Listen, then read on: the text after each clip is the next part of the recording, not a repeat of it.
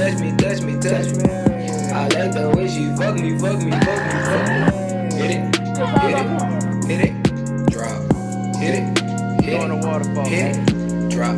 What's good with YouTube? This your boy CJ. And this your girl RINA. Make sure y'all subscribe to CJ and RINA. Alright, y'all know today's reaction video on Geography Now. Kazakhstan. I guess that's right. Kazakhstan. Alright guys, don't forget to donate to us at the bottom so we can keep going, going, and going.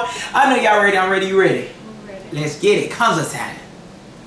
Guys, no, I'm not gonna do a Borat impression, okay? That movie didn't even have a single Kazakh person in it. They filmed the Kazakhstan part in a gypsy village in Romania, and Sacha Baron Cohen was speaking Hebrew half the time. It did, however, boost their tourism by like tenfold, so there's that. It's time to learn geography. Now! Hey everyone, I'm your host Barbs. Today we cover our first Central Asian country. Well, I mean, doesn't Afghanistan kind of count? Didn't Afghanistan kind of? Yeah. Kazakhstan is cool because it's like the country that melts both Europe and East Asia together in a very unique way. You can even kind of tell just by looking at the people. It's like they look kind of Asian, but then you're not sure because some of them have like light Caucasian features. I feel you, Kazakhstan. I've been getting that my whole life. And how did it all happen? Well, it's partially to do with the location that they live in, which brings us to... Now, Turkey may be the bridge between Europe and Asia, if you consider the Middle East Asia, but Kazakhstan is like the bridge between Europe and East Asia. First of all, Kazakhstan is located in Central Asia, surrounded by 5 other countries, so close to Mongolia, but a 20-mile wide corridor separates them, with a coast on the northeast sides of the Caspian Sea, where their only seaport, Aktau, is located. It is the world's largest landlocked country, 9th largest in the world at nearly 1 million square kilometers. Like, seriously, the country's distance is like the same from London to Istanbul. Speaking of which, the longest road in Europe, the E40, extends over 5,300 miles, all the way from Calais, France to Ritter, Kazakhstan. Cute. The country is divided into 14 regions, or Oblistar, with the capital Astana located in the Akmola region. Nonetheless, Almaty in the south is actually the largest city, with Shymkent rounding out number 3. And all 3 of these cities have the busiest airports in Kazakhstan. Now, Kazakhstan was part of the former USSR prior to independence, so you see kind of like leftover disputes when it comes to territorial anomalies. Basically, it kind of went like this. Hello, I'm Gorbachev, and all you republics are relinquished from the USSR, which is not the USSR anymore, but just plain Russia. Oh, and it's the year 1990. Okay, but we have like mix-up communities, so where do we draw the borders? You wanted this, you figure it out. The Kyrgyzstan episode is gonna be so fun, I promise. In the Caspian Sea, Kazakhstan has a little dispute with Russia over the marshy Ukhatny Island, as well as the Zhestki and Malizhem-Chushny sandbanks, known for being located above an offshore oil-producing zone. Then we have that little dispute with Uzbekistan over the Vozrozhdeniya Island, which is now a peninsula due to the drying up of the Aral Sea. The only other strange territorial anomaly would probably be the famous Baikonur Cosmodrome. This is the site where the first launch of the first satellite Sputnik and the first manned orbital flight by Yuri Gagarin happened. This place is leased to Russia until 2050, and today you will need a Russian visa if you want to visit, unless you're lucky enough to score a guided tour. Yeah, in 1991, the Russians were like, "Alright, Kazakhstan, you are your own country now, no more USSR, you're free." Wow, I get my own space, the Caspian Sea, the mines, the mineral fields, the grassland. Oh look, a space station! That's still mine. That's still mine. Okay, fine. But remember, you do owe me from all that nuclear testing we were doing on the east side. Dang. Now it's like the most radioactive thing on the planet. Semipalatinsk. Look it up. I mean, when they built it, they didn't realize Kazakhstan would eventually secede, so yeah. Nonetheless, there are over 27,000 ancient monuments throughout Kazakhstan. Places of interest might include things like the Monument of Independence, the Pyramid of Peace and Harmony, the Issyk Burial Mound with the Golden Man, the Soyuz 11 Memorial, Khan Shatar, the tallest tent in the world, Bayterak Tower, Medu, the world's highest skating rink, Ascension Cathedral, Aristan Bab Mausoleum, the National Museum of Kazakhstan, the Museum of Folk Music, Fountain Circus, Koktobe Hill Recreational Center with rides and attractions, and a Beatles monument, Nur Astana Mosque, and the Triumphal Arch of Mangilik El. But just don't go to Semipalatinsk, it's like worse than Chernobyl. Yeah, that was a hard blow to their land, which is otherwise pretty majestic. Which brings us to... Kazakhstan's landscape is kind of like an alternate universe Twilight Zone version of Mongolia. It's like kind of similar, but there's something a little off. First of all, the country is generally flat with massive steppes and plains like the Caspian Depression, the Turgai Valley, and the Kazakh Uplands, which compose the majority of the country's land makeup. In the east and southeast, you get the mountains along the Altai and Tian Shan ranges, the highest mountain being Khan Tengri, which again is like the Roraima of Central Asia as it acts as a tripod border between them, China, and Kyrgyzstan. I don't know why China even bothered with it though. It's like, come Come on, you already have like half of Mount Everest. Why take parts of other countries' tallest peaks? I know, right? Otherwise, numerous rivers cross the country, the longest one being the Irtysh River, which flows through the northeast, shared with Russia and China, dangerously close to the radioactive fallout from Semipalatinsk. However, the Ishim River is more important as it passes through the capital Astana. Then you get the strange largest lake, Balkhash, because the western half of it is freshwater and the east is saltwater. Strange, huh? And that's not even half the strange. Then you have things like the Valley of Balls. Valley. With strange spherical eroded boulders averaging around 3 to 4 meters wide. You have this strange submerged forest, Tamgali Gorge, Chardon Canyon, and the most notable natural landmark, the Drying Aral Sea. It was made by diverting water in the former Soviet times, and now you can see a strange post-apocalyptic setting with rusting abandoned ships and sea vessels in a dry grassland as Bactrian camels graze quietly in the distance. By the way, if you're part of an alternative rock band, this is like the perfect place to make a location shoot for an album cover. Anyway, Kazakhstan is loaded with natural resources. About 100 of the elements on the periodic table can be found mined in Kazakhstan. They take 12th place in oil reserves, and they are in the top 20 of gas reserves, most of which center around the 970 square mile Tengiz oil field, which is one of the largest in the world, making it the country's largest export oil, which in return makes them the largest economy in Central Asia, as they hold about 60% of the entire region's GDP. Wildlife is actually quite prevalent. You have bulls, gray herons, bats, pygmy cormorants, wolves, foxes, stoats, marbled polecats, saiga antelopes, the two national animals, the snow leopard and the golden steppe eagle. However, the horse is probably the most important animal. It's been said that the horse was probably first tamed and domesticated in Kazakhstan. Debatable. The horse also plays into food. There's a joke that Kazakhs are the second largest meat eaters in the world, the first being wolves. Ha! Challenge accepted. They eat National horses? dish being beshbarmak, literally translated as 5 fingers because you're supposed to eat it with your hands. It's noodles with horse meat on top. Yes, they eat horse. However, the rule is you do not eat the horse you ride. Stop copying me! It's also said that apples originated in Kazakhstan. The name of the city Almaty actually translates to the place of many apples. You can even find many wild apple trees and forests all across Kazakhstan. Otherwise, Kazakhstan does pretty well at staying afloat. I mean, they became the first former Soviet nation to receive a positive global investment ranking in 2002. They paid off all their debt to the IMF. Nonetheless, all that forward moving does come with a little bit of backstory and a tincture of controversy, which brings us to...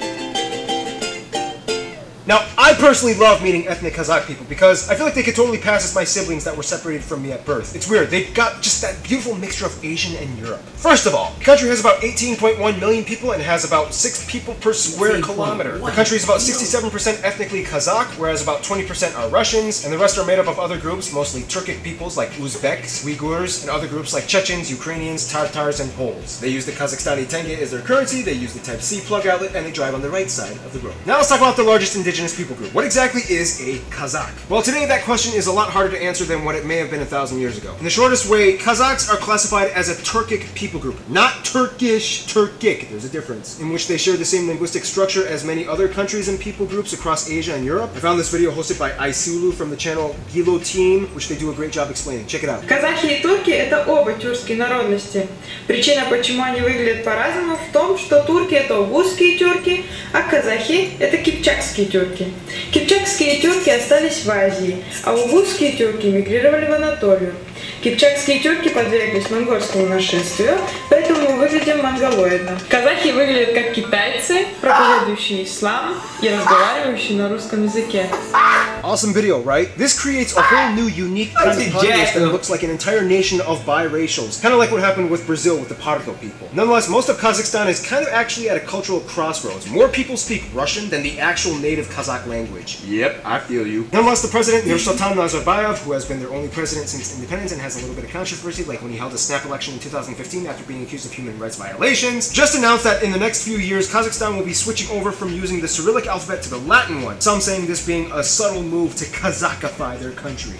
Wait, what did you say about the president? Just look it up, we don't have time. As a Turkic country, Kazakhs are related to and can kind of understand the speech of their other Turkic neighbors that extend as far as the frozen Arctic tundras of northeast Russia, to the Black Sea with Turkey and the Gagauz people in that strange autonomous unit in Moldova. Moldova is gonna be a fun episode, trust me. It's like a place where people don't care if everything is burning to the ground, they just dance through it. Anyway, obviously we don't have time to get into the full history of Kazakhstan, but in the quickest way I can put it, Scythians, Turkic-speaking Mongol tribes arrive, Huns invade, Arabic Karakhani Turks Turks come in and introduce Islam. Tribal powers fight for control. Hittians invade. Timur-Ileng builds an empire. Kazakhs break away from the Uzbek Khanate. Zungar people invade. Russians come in and help. Then the Russians kind of take over and rule them. Khan Kenny revolts against Russians unsuccessfully. Tons of new Russians and Ukrainians flock in to work. Kazakhs resist military draft in World War I. They become an autonomous republic in the USSR. Russian influence for decades. Independence in 1991. Capital is moved. Tons of new Kazakhs migrate back to Kazakhstan and ethnic Russians move out, making Kazakhs a majority in their own country again. Nazarbayev becomes their only president. Bunch of oil gas pipeline controversy. And here we are today. Now when it comes to culture, Kazakhstan is quite unique. For one, the majority at around 64% identify at least nominally as Muslim. However, in 1990, President Nazarbayev actually created a separate muftiate for the Kazakh Muslims. He forbade religious political parties and removed Kazakhstan from the authority of the Muslim Board of Central Asia. This decreed Kazakhstan as a secular state, even though the government kind of puts strict control on all religious communities. This makes Kazakhstan the only Central Asian country whose constitution does not assign special status to Islam. And apart from certain areas with mosques, you wouldn't even really notice it too much, especially in the booming cities. This is because Kazakhstan's culture is way more Turkic and Mongol derived than stereotypical Middle East Arab Muslim derived. There are people of wanderers, nomads, some people even still live in yurts in the countryside. Oh jeez, really? Again? During celebrations you can see people wearing traditional costumes, playing traditional steppe folk music. By the way, they celebrate 3 different New Years: Gregorian, Nari's spring equinox, and the Julian calendar. They have so many horse-related festivals and games like pick up the napkin and steal the woman on a horse, and if you can't, she gets to beat you with a whip game. Aside from all that, Kazakhs are known for excelling in sports like weightlifting, cycling, and ice hockey. Some notable people from Kazakhstan might include people like cyclist Alexandre Vinokurov, Sabina Altinbekova, Timur Bekmambetov, Gennady Golovkin, Denis Ten, Abay Kunanbayuli, Ken Alibek, Abilay Khan, Olja Suleimanov, Marat Zhlambayev, and Shukrat Miktalipov. At least those are the people you guys, the Kazakh geography peeps, mentioned to me. I literally have no idea who most of those people are. So basically, with Kazakhstan, you get this strange blend of East Asian, European, mixed kind of nominally Muslim people that speak Russian that love to ride and eat horses. Yeah, sounds like people I'd hang with. And let's find out who else thinks the same in...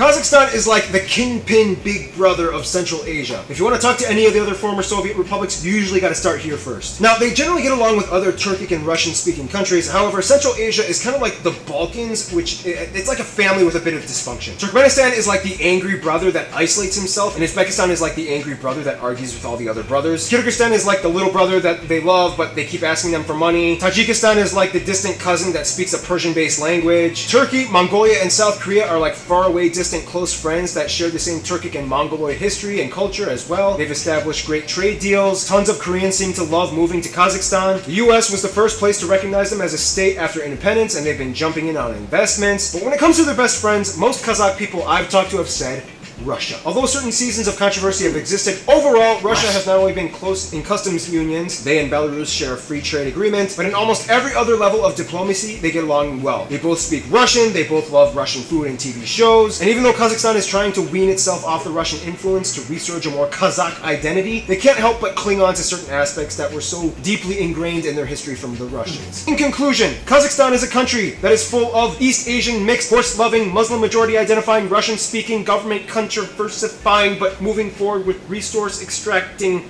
country. That was a fun episode. Kazakh can stand all the wonderful info we just learned. Can't you? That was so I think that's the worst pun I've ever made in this entire series. Stay tuned. Kenya is coming up next. Okay, I don't know how to say the name. I don't know if we're saying it right, guys. If y'all know how to say the name, just correct it. Yeah. But for them to say they eating horses, that kind of just like threw me off. That was the main thing. I liked the video, but the horse thing, what in the hell? Y'all eat horses, and not the ones y'all ride, but it's still a horse. So pretty sure that horse got to be pretty much born dead if you didn't ride it or something. That makes no sense. People in America eat horses.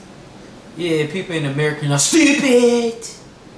Did you eat horses? First off, it don't have to be born dead. It's just wild horses. You know horses are wild too. Some horses that are wild are the best horses, and they're the fastest horses. Yeah, they eat them, not the ones they ride. So the horses that are wild, they eat them. Man, I don't want to hear that. Man, that sounds stupid. Why eat a horse and y'all can catch it and win money racing that horse because it's faster, because it's wild. Yeah, you gotta train it. Yeah, it may take some time to train, maybe take, I don't know. But anyways, yeah, you like this video? Yeah. Yeah, you don't like it like as much as I like it. Because you so into, yeah, like, you eat horses. Like, eat horses. We eat horses. No. Stop trying to compare us to them. Americans do eat horses. I don't want to hear that. You eat horses? I don't eat horses. Alright, don't want to hear that. You can't talk about the culture of Americans, dude. You don't eat horses, so why are you saying somebody else eat horses? Do you know anybody that eat horses? Go ahead. No. No. And I don't either. So guess what? I won, you lost. Ba-bam. Anything else you gotta say? Conclusion, I won. Okay, guys, make sure y'all check this video out in the description below. Comment below. And I'll say donate below. Make sure you guys subscribe to CJ and RINA. Like always, guys, peace. Bye. I like the way she touch me, touch me, touch me, touch me. I like the way she fuck me, fuck me, fuck me, fuck me. Hit it, hit it, hit it, drop. Hit it, hit it, hit it, drop.